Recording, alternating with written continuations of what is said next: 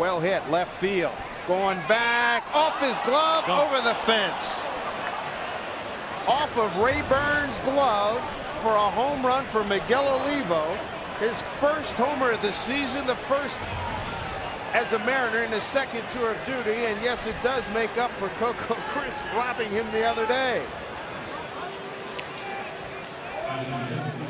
And again, this time he's rewarded with the ball that he hits very hard. Well, I was just thinking this is going to be another great catch by Raburn to rob a hit from Olivo, which has happened quite a bit over the last week. But instead, off the heel of his glove over the fence, and he gets a home run.